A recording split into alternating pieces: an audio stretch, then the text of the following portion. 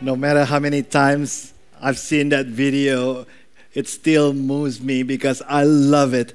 I love the fact that our church, from the very beginning, we have decided from the get-go, we're not going to be an inward-looking church. We're not going to be an inward-focused church. Instead, we have chosen to intentionally focus on our community, focus on the people who have not yet understood the love of God, the sacrifice of Jesus Christ, and we put ourselves in the back seat for the sake of those whom God really loved and died for through His Son, Jesus Christ. And that's what we're all about as a church. And you should be proud of the fact that you belong to this church. And I'm so proud, not because I'm the pastor of this church, but I'm just so proud that we listen to the heartbeat of God in wanting to bless our community with the gospel of Jesus Christ. Hey, my name is Daniel. For those of you who are new to church, I'm so thrilled that you're here. And if you're not a follower of Jesus Christ, let me tell you, I really believe in the spiritual realm. God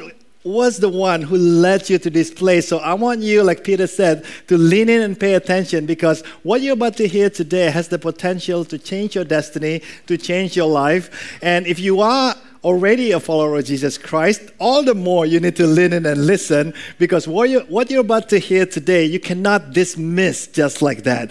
We have something important that we want to communicate to you, and that something important is this. I'm just gonna lay it out there for you.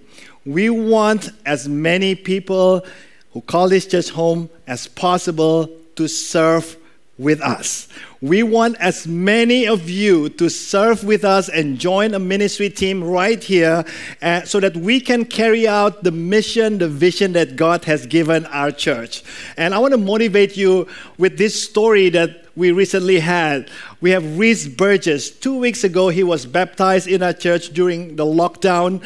And unfortunately, we couldn't videotape his testimony, but we have his testimony written down, and Reese told me, Pastor Daniel, feel free to share it with the church.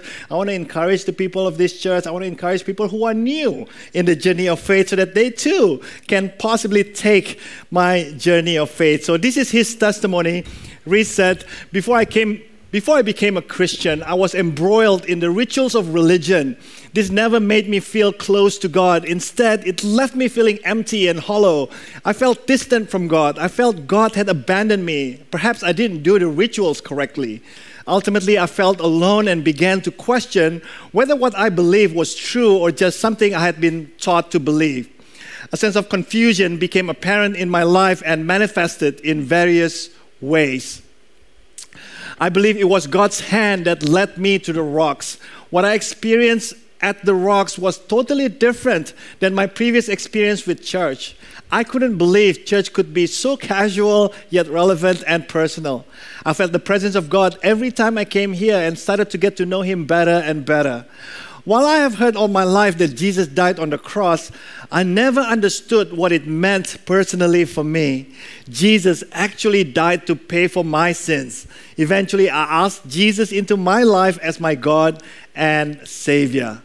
After I asked Him into my life as my God and Savior, I began to see changes in situations and people, namely my perception of them. My understanding and approach to various situations changed. I felt and feel connected to God daily, able to converse with Him and receive feedback. In other words, I feel like I'm in a full relationship with God now. I want to thank the Rocks for making God easily accessible for me and for making attending church such a joyful experience. God bless you. Can we give our God a hand for that wonderful testimony? And you know, over the years, we have heard hundreds of testimonies like that. And I believe as followers of Jesus Christ, we want to hear hundreds more. We want to hear thousands more of testimonies like that. That's what, move us as followers of Jesus Christ. Nothing, let me tell you, nothing should bring you more joy as a follower of Jesus Christ than seeing somebody comes to faith. Nothing should bring you more joy. Not money, not fame, not power, nothing. And that's why, I believe we need every single person to take their place so that we can do this together. None of the stories that you have heard in this church would be possible had it not been for the hundreds of volunteers that dedicate their time, their money every week to teach your children over the other side of this building, to come early to practice in the morning, to come on Thursday night for new music night, and to come early to prepare the parking spot for you, to make this place clean and all that. None of the stories that you hear in this church would have been possible without the sacrifice of all these wonderful volunteers. And that's why we want to thank them. Can we actually thank them, those of you who are volunteers? If that's you in this room, can you stand wherever you are? I just want to acknowledge you. If you are volunteering, Renee, come on, everybody, look around you.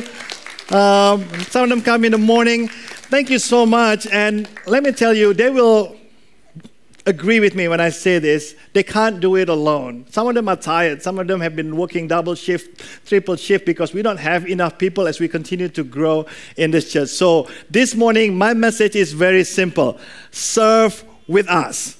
Serve with us. If you have an inclination, you've been in this church for a couple of months or maybe longer, maybe you're thinking, okay, maybe I should serve now that we meet again physically. Maybe this is the time for me to serve. If you're wondering if you should or not, let me tell you, you should, okay? If you're wondering if today is the day where you cross that line and say, yeah, I'm going to just take the plunge, I'm going to volunteer, sign up starting today. If you're wondering if today is the day, yep, today is the day. There's an old Chinese proverb that says, when is the best time to plant a tree? When is the best time to plant a tree? The answer is 25 years ago. That's the best time to plant a tree. When's the second best time to plant a tree? Today is the second best time to plant a tree. So if you are considering ministry, joining a ministry team here, please do it today. We're going to make it as easy as possible for you to serve. Do you know that in our church, you don't even have to be a Christian to serve? A lot of people, they want to serve. They want to make something meaningful out of their lives. And I'm telling you, we have a lot of opportunities for you to do that right here in this church. If you can play music, if you can greet people, you have a great smile, we can use you in this church to bless other people. So we want to make it as easy as possible for you to serve here. But maybe, if I can guess, the number one pushback that people have with serving is this. A lot of us don't feel qualified, do we, to serve? We don't feel like we're spiritually up there. When we see people around us, when we see Renee up here on the stage, oh man, I don't think I'm as spiritual as Renee. I don't think I can serve God. I'm not there yet. I don't have enough Christian experience. I'm just a new believer. Or maybe you think I'm not educated enough and all that. I understand, I have that pushback myself when I was a new Christian. I said, man, there's no way. I don't dare to even consider serving because I don't feel myself qualified. Which is why one of my favorite characters in the Bible is Peter. If you know anything about Peter, Peter is that loud mouth Peter, quick, slow thinking, quick words. And Peter is amazing. And Peter, when Jesus left the earth, gave the charge to the disciples to continue to preach the message of the gospel, Peter and John, of all the other apostles, they were so courageous. They were so amazing. One day Peter spoke, 3,000 people got saved. They believed in Jesus because of Peter. And he was so bold too in his preaching. The guy that you crucified him, but he came to die for you. So Peter did that. 3,000 people got saved, and another 5,000 people got saved. He went to the temple, saw a man born crippled from birth, asking for money. Peter said, silver and gold I do not have, but what I have I'll give to you. In the name of Jesus Christ of Nazareth, get up and walk. And that crippled man from birth got up and walked, and the whole town was astonished. They were like, who are these guys? And this is what they said, right? Dr. Luke recorded what happened in Acts chapter 4, verse 13. When they saw the courage of Peter and John and realized that they were what? Highly educated? Of noble birth? No, they were unschooled, ordinary men. They were shocked because they expected people of high caliber to be able to do what Peter and John did and to be able to perform the miracles that they did. And they took note that this man had been with Jesus. Now, the NIV translator softened the wording for us a little bit. But Dr. Luke, he didn't mince his word. He recorded, because Dr. Luke is not only a first-class medical professional, he was a first-class historian as well. He took note of what people said, people did, and he recorded exactly what people said. So this is how the people called these guys, all right? I checked the word ordinary in the Greek. Guess what the Greek word is for ordinary? This is the word. Maybe you can figure it out.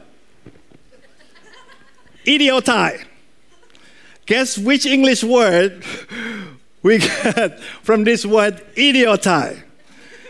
Just take out the word tie at the end, all right? Now, this is not what Luke was calling Peter and John. Luke merely just recorded what people were calling them. This bunch of unschooled idiots. How is this possible? Let me tell you, God, the bad news is, I'm an idiot. You're looking at your pastor who's an idiot. And God, the good news is, God is in a business of using ordinary, unschooled people to do His bidding. Let me tell you, because we believe nothing is impossible with God. I was just an immigrant kid, 18 years old, not speaking a word of English when I first came to this country. Who would have thought in a million years that God would use me as His mouthpiece to speak His gospel to the people? I would never have thought that. I would never have chosen me to do this job. Do you know what I mean? But let me tell you, God is in the business of using ordinary, unschooled people, maybe people that the world would not have used, but God is in the business of using anyone who will say yes to Him. So let's go back to the beginning story of how these men, they had been with Jesus, how Jesus called them, and this is what makes the whole difference. When you are exposed to Jesus and His grace, you will never be the same again. That's what our whole series is all about. You will be forever changed. There's no way that you experience Jesus and His grace and you don't change. It's not possible, all right? If it's true, then there must be something wrong in your understanding somewhere, or there must be some pushback that you shouldn't have had that caused you to be like that. But if you had genuinely experienced the grace of Jesus, you will change, just like the apostles did. In Luke chapter 5, this is the story of how Jesus called them the first time. One day, as Jesus was standing by the lake of Gennesaret. By the way, the Lake of Gennesaret is an old name for Sea of Galilee. They're the same name. That's what happened with Palestine. That area is the same area, but over the years, they have different names located to each area. The people were crowding around Jesus and listening to the word of God. So as more and more people crowd around Jesus, Jesus got pushed further and further back into the shore. If that had kept going, Jesus would have drowned. But in verse 2, he saw the water's edge. At the water's edge, two boats left there by the fishermen who were washing their nets.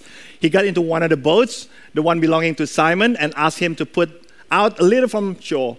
Then he sat down and taught the people from the boat. When he had finished speaking, he said to Simon, "Put out into deep water and let down the nets for a catch." Simon answered, "Master, we've worked hard all night and haven't caught anything. But because you say so, I will let down the nets."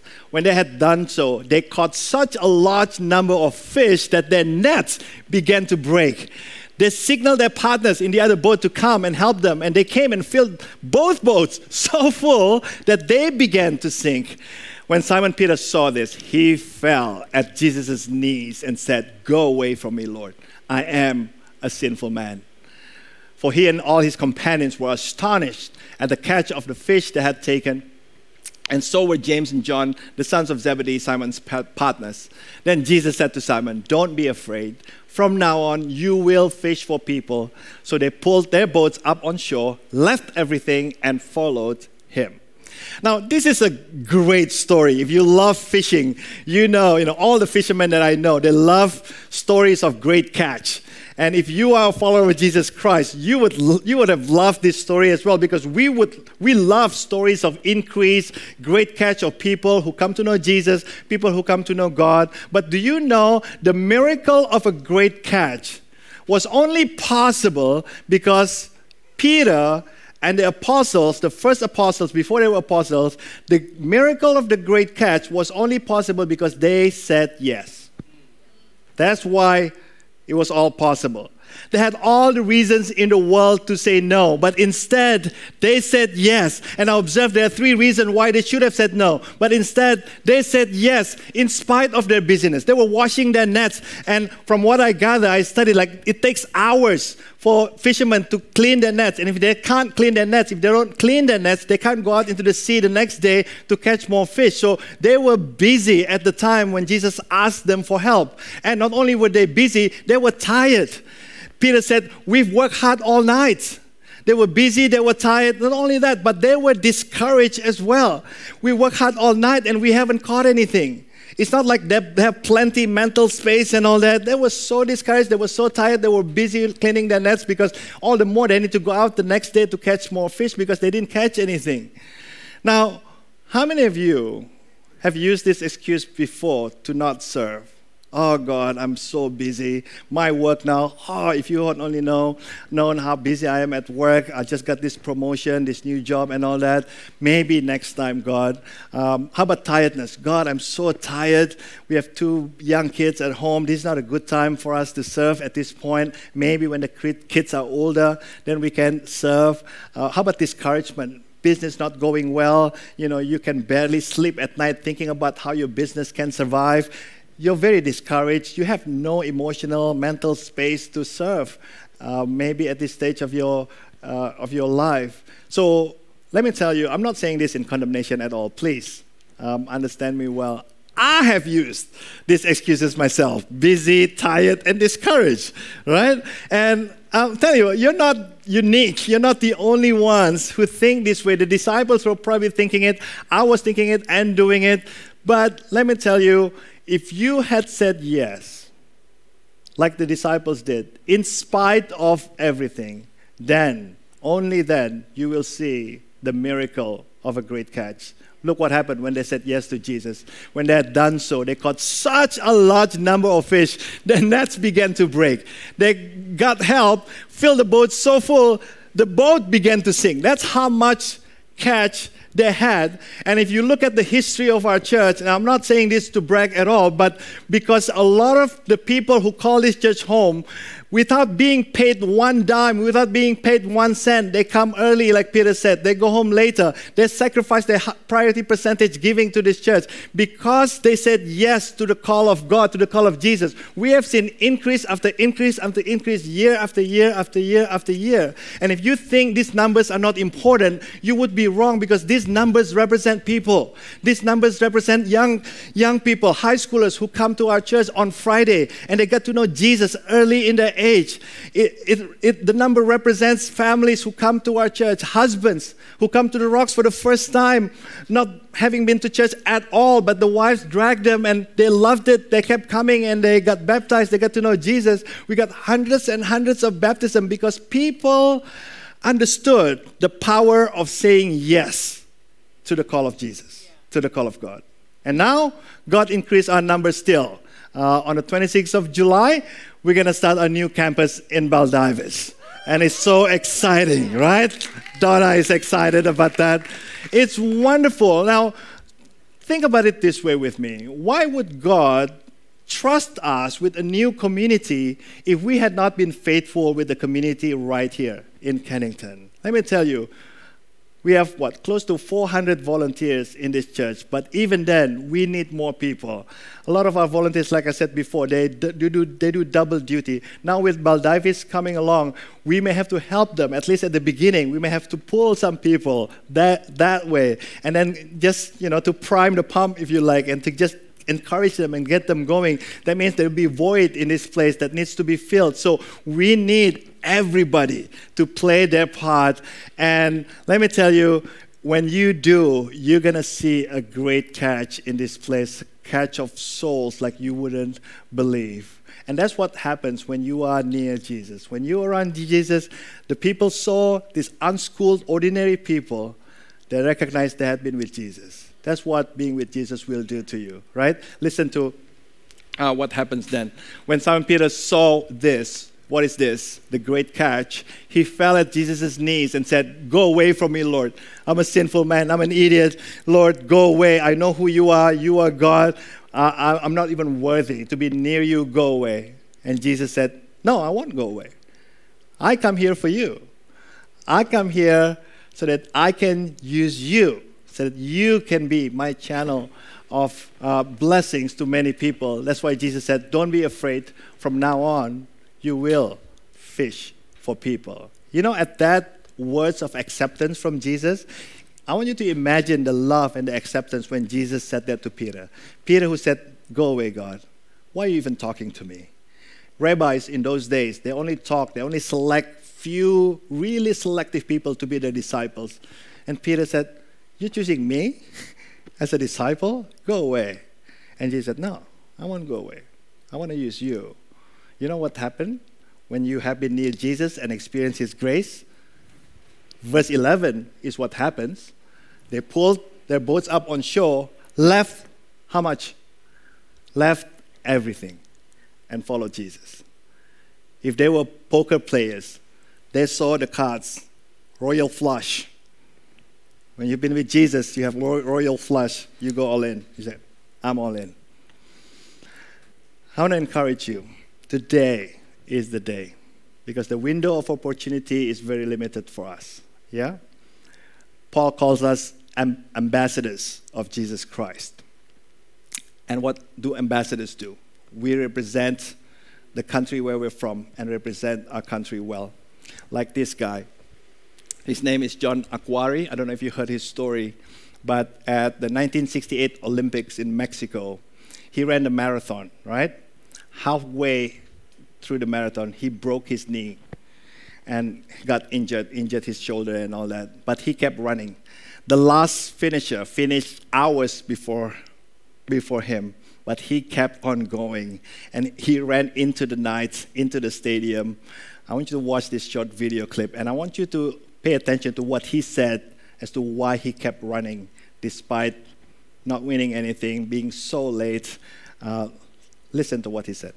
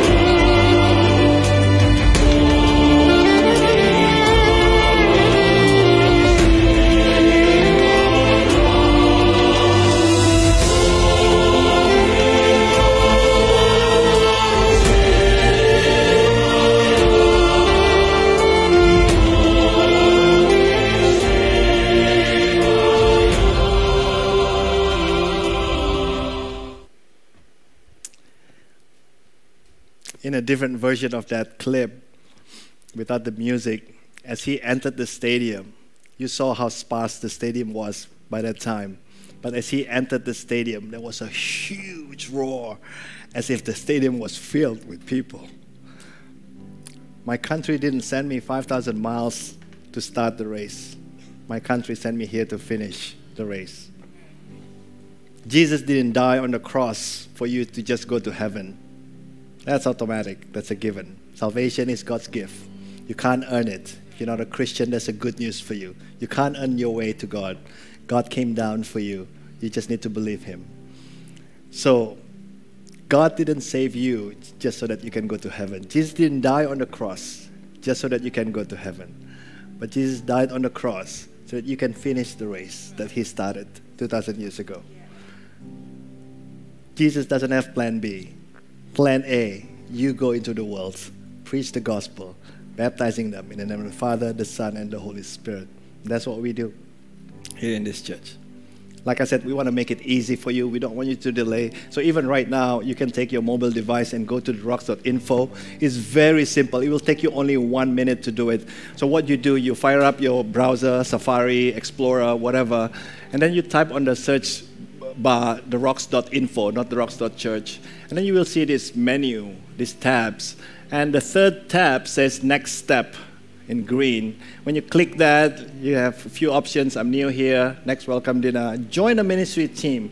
When you tap that, you'll be taken to this form. Like I said, it will take you less than 1 minute to fill. Just fill your first name, last name, and all that, and how long you've been attending this church, and which campus do you attend, Baldivis or Cannington. And then you can select a maximum of 3 teams that you consider serving in. Guest services, family ministry, production. Family ministry desperately needs your help. Production, ministry services, and so on. And this coming Sunday, like 7 days from now, Sunday, we're going to have a general orientation for those new team members. So if you sign up, you'll be contacted. Come next Sunday, this Sunday at 12:30,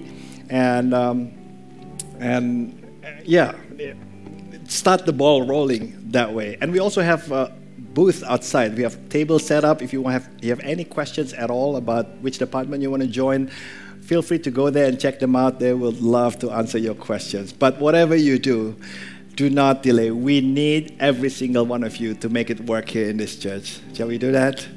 Awesome. Why don't you stand on your feet right now?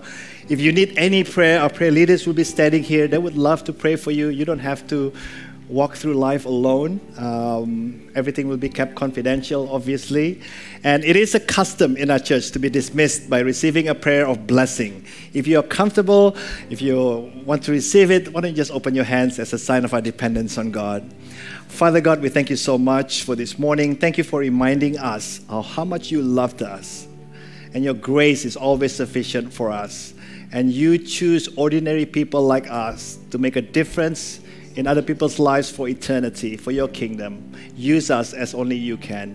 And dismiss us with your blessings, we pray. May the grace of our Lord Jesus Christ, the love of God, our Heavenly Father, and the fellowship of the Holy Spirit be with you wherever you go. May God bless you. May God bless your family, your children, your grandchildren. May God bless your work, your business, your ministry. May God bless your relationships. May God bless everything that you do, so that through you, people around you will be blessed and God's name will be glorified now and forevermore. All God's people who are blessed, say together with me now. Amen. Amen. God bless you, everybody. Have a wonderful Sunday. I'll see you next week.